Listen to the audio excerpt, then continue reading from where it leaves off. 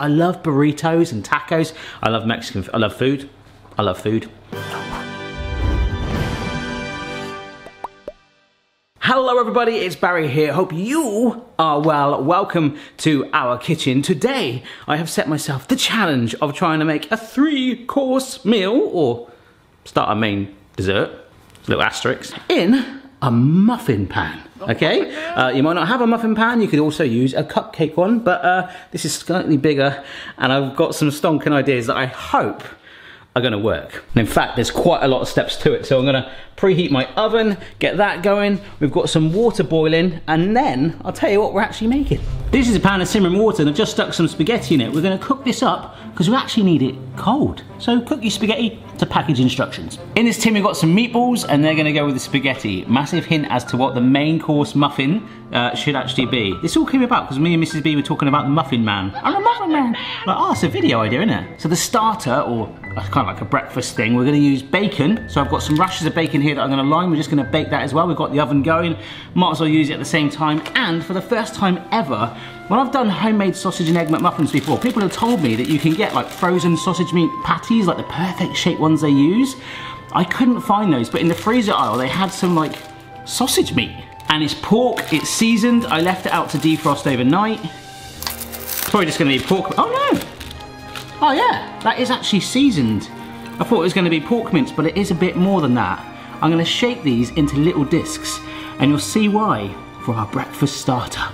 Now typically when you bake and cook meat, it shrinks up a little bit, so I'm trying to just make it into a patty shape like a burger, and just making it slightly larger than I need. I'll explain exactly what I'm doing in a minute, but we're gonna get all this in the oven now. Oh, my oven's just about to preheat as well, that's perfect.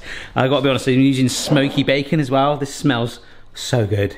It's like 8:30, I just had like cornflakes for breakfast, and now I will be having this for my brunch. So the bacon and the pork going down there, meatballs on top, just cooking them to package instructions. So the 3 courses we're doing today, if you've not guessed it already, the main course is gonna be spaghetti meatballs, but we're gonna try and encase a meatball inside a pre-cooked spaghetti basket with sauce, mozzarella, all that stuff. We're gonna be doing like a breakfast starter where the case should be bread, where we bake bacon around it, sausage, those patties. They're gonna be a disc at the bottom with an egg in the middle and maybe some cheese. I don't know, we'll see how that goes. But the bread should hold it all together. Should. I was kind of going for like an egg McMuffin vibe by putting the sausage patty in the base, so that's why I made it a disc shape so it can sort of fit in there inside our bread, which we're also gonna bake in here as a basket. A bread basket! Yes! And lastly, but we're gonna move on to that right now because we need to get it chilled, we're gonna do a toffee apple pie. And you could do any filling you want. We need the pastry nice and chilled, so let's get going. The camera's not really doing it justice, and this is a fairly large satsuma, and it's not completely encasing that, whereas that wouldn't probably fit in a cupcake tray. This is actually quite a big tin. We normally make Yorkshire puddings with this, which means our pie is gonna be pretty deep filled, just like the rest of it actually. We're gonna need a lot of egg for that breakfast one. Didn't think of that. Whoops. So this is just some ready-made pie crust. So it's been left out to room temperature. Always do that, otherwise it won't roll that great. And we'll just take one off for the time being. If we've got any extra, I don't know if we do, we can either do a lid on it, or we could maybe be cheeky and do a little lattice one. Let's see what happens. Lattice, see what happens. Very quick diversion because our spaghetti is cooked. Oh my gosh, steamy. We're just gonna put that back on the pan, and we do want it to cool, so just let it stand there whilst we crack on with our other stuff. We got ourselves a little case. Now I wanna make 2, so I'll put another one here about now. So what I've been doing is just pinching the edges together, just to neaten it up slightly with my fingers and thumbs, give it a nice little border.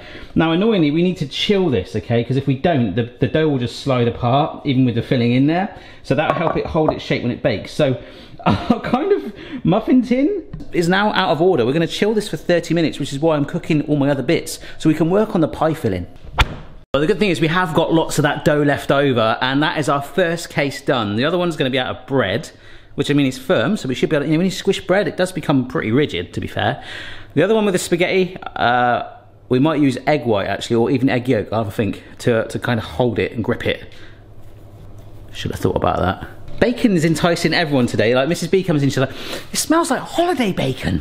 Like, what the heck is holiday bacon? Well, just the smell reminds me of being on holiday, because when we were kids and we'd go on holiday, my dad would always want to do a cooked breakfast every morning. Every morning, yeah, I like that. That sounds good. Yeah, I know, that's a nice holiday. Yeah. And the smell, like, I don't know, it just reminds me, that smoky bacon smell. We're working on the apple pie filling. Mrs. B attempted to with bacon, so she's kindly helping me peel these apples. These are big cooking apples, 3 of those.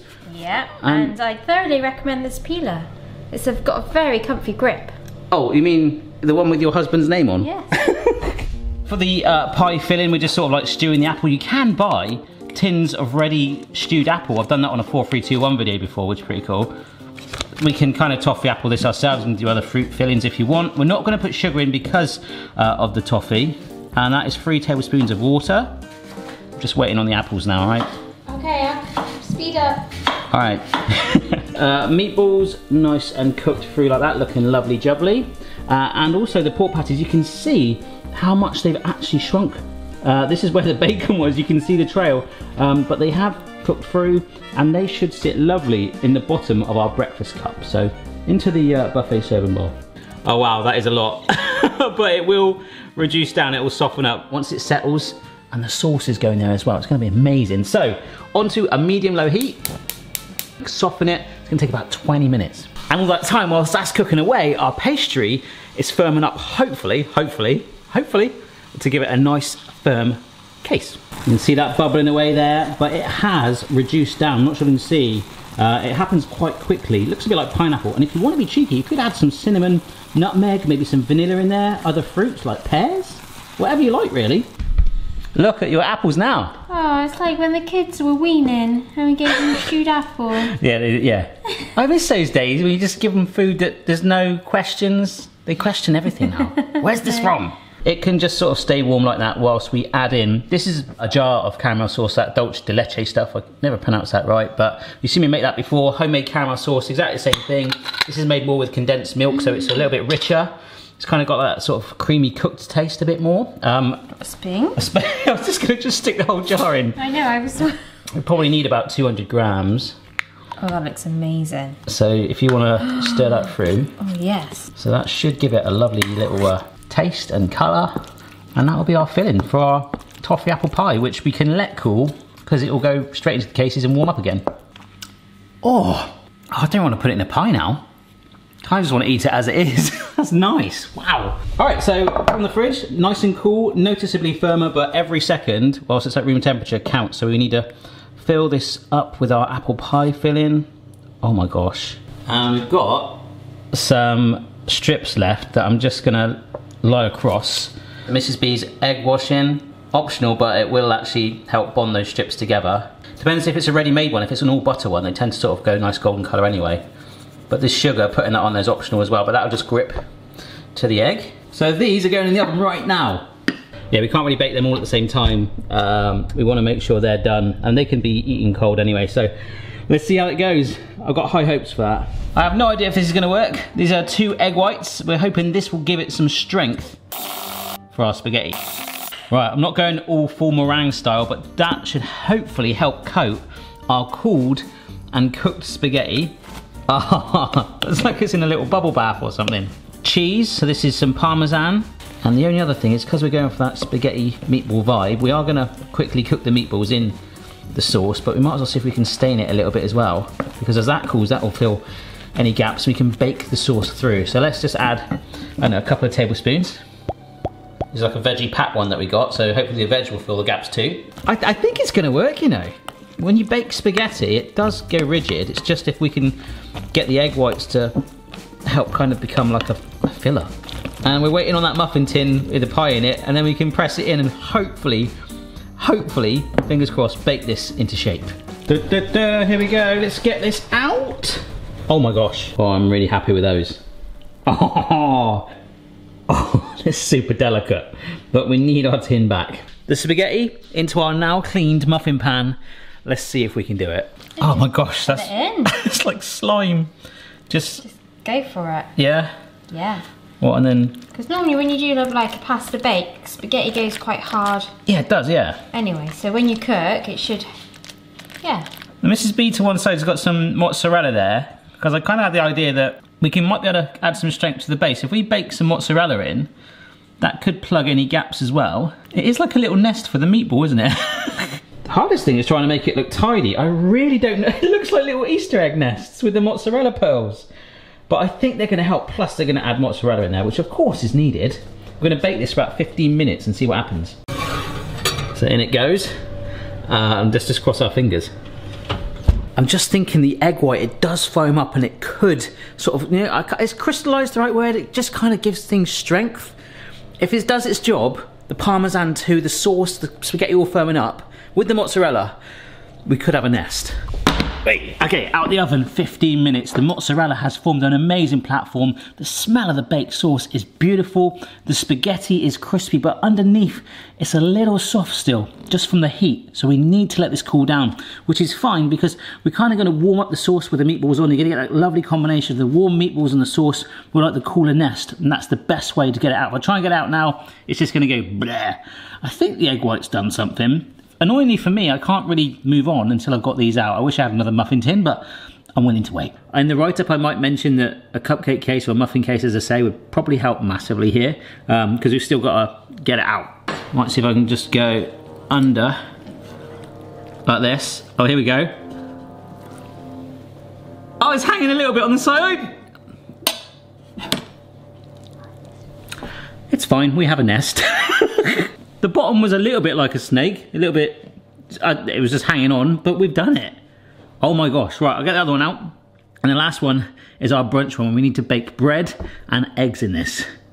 You can see the colour difference from where the spaghetti's been baked at the top where it's more exposed and this one's hidden away, but I'm happy with that.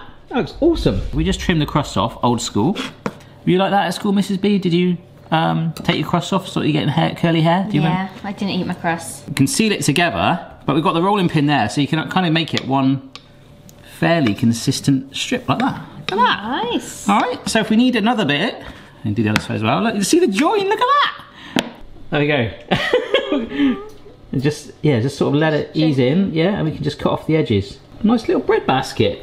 So to be honest, it's actually been quite easy to do this, hasn't it, Mrs. B? It has, yeah. We've just been like pinching it like the pastry, and if you get like an overlap, you can just press it in, and it joins quite nicely. It's easy to manipulate, and we bake this up. We should have some toast cups. Nice. Just about to put this in the oven, Phoebe in the distance, laughing at my t-shirt. Yeah. What's wrong with my t-shirt? I just realised what it is. It's a pug, a unicorn, and a dinosaur. Isn't that what most other dads wear? No, not really. 5 minutes, don't want to brown it in any way. I've let it cool a teeny bit, and you can see that these are actually quite strong now. And with the egg cast in there, be even better. So, let's get our sausage patty in there. I've just trimmed it to shape. I don't know if there's any right or wrong, but what I'm going to do is actually just stick the bacon in. I don't know, like shards sticking up. Separated some eggs off camera so the yolks can go in, but we're going to probably need a bit more. So, we actually used 4 eggs in total. Okay, it's not seeping through yet. That looks good. It's weird to think that's an egg. It's the egg white, honestly, which I'm gonna season. Push the egg yolk in. Oh, yes. Just try it, there we go. I just didn't want to damage it. Keeping them chilled was ideal. We now bake this for 25 minutes. And I really don't want to drop this now. Me to have. No, I'm all good, mate. I've got the dog's support. They're lying down. Yeah, I'm feeling the power of the pug. Do not drop this, Barry. Oh my gosh. I think we're there. All right, they're in. Brilliant. Bake away. So what we're looking for are those egg whites, and there is quite a bit of that there to hold and obviously cook, but keep the bacon and the sausage in place, encased in its own toasted bread basket. Oh! The only other thing to do, because the pie is going to be cold, is to warm up our meatballs in the marinara sauce, but we'll do that at the end once that's ready. So we can prepare for that stage now. So just warming the meatballs in the sauce, a little extra parmesan on top. Oh my goodness. So just thicken it up a little bit. And I think when I get an egg out, it'll be time to showcase all 3. All right, folks, the bacon ones are out of the oven looking amazing. I think the egg is fairly set, but there was a lot of white, so I'm happy with that. Covered it in foil to stop the bacon catching, and I returned it all together, and it's been in the oven just warmed slightly, so it is able to be held, and it's time to put that meatball in the middle of our nest. Oh my gosh. So the sauce is warmed back up as well. The nests are warm. Might probably be a bit delicate, I don't know if I'll hold it straight away. Some more parmesan on top just to melt on there. Oh, there we go, let's go for it. Make sure I put it on the middle one and not on the pie. And then a nice little sprinkle of my nickname, freshly chopped basil, or just basil for short. And that's looking brilliant. Now when it comes to the pie, cold is going to be fine. I'm just going to give it a little dusting. Again, making sure I don't get any of that on the meatball, although it probably wouldn't be too bad. If I hold that up, that is blooming stonking. 3 courses in a muffin tray. Do one, it'll only take you 10 minutes. Amazing. Now the bread should, yes. Oh yeah, look at that. It really has toasted it. It's more like a pita bread now. Do you want, you guys weren't off camera, they were like, I'm not sure keen on that. Looks a bit scary. I'll go apple pie. Yeah, I'll go meatballs. Meatballs, apple pie, all right. I've just got to see if I can get this to pop out. It might. Oh. Oh, look at that. I might just bite into my breakfast cup. Oh yeah, you could just bite into your pie. Do you want a knife, please? Sorry. Mmm.